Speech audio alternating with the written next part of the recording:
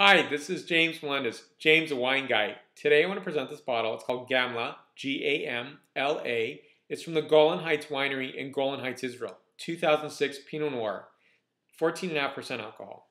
Now, when you look on the back panel here, you will see that it is K for kosher and P for Passover.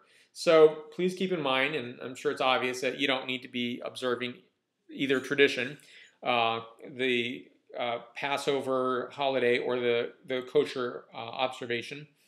But it's really something that in the whole wine world, really the Mediterranean is such a splendid area for growing wine grapes. And the discovery of wine grapes in this region is really exciting because in some ways it's old and some ways it's really new.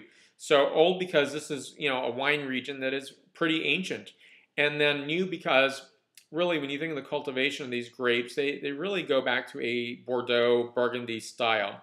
And while that's great, it's also something that is, I think, really going to change in some ways. It's probably there because a lot of people expect to buy and to have a demand for the classic Bordeaux styles. So that's one reason. It's just the market is requiring that in some ways.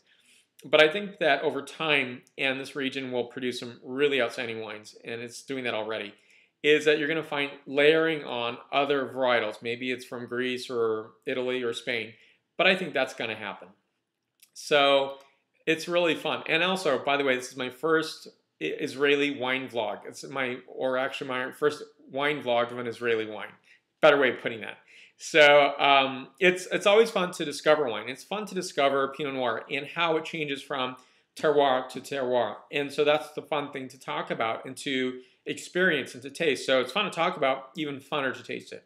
So this wine is surprising to me because it has a very brambleberry characteristic. Raspberry, boysenberry, blackberry. And I would expect more cherry and floral characteristics. We're all used to the California, Oregon, New Zealand, and of course the mothership, Burgundy for Pinot Noir. And so when something's slightly out of that zone, we kind of think, oh, that's interesting. I didn't quite expect that. Neither bad nor good. It's just what it is.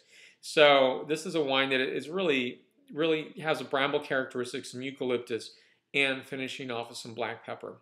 I give this wine an 8.7 out of a 10.0 scale. For more wine reviews, please go to jamesthewineguy.com. Please subscribe to my videos on YouTube. And please follow me on Twitter, James the Wine Guy. James the Wine Guy on Twitter, James the Wine Guy on YouTube. Salud.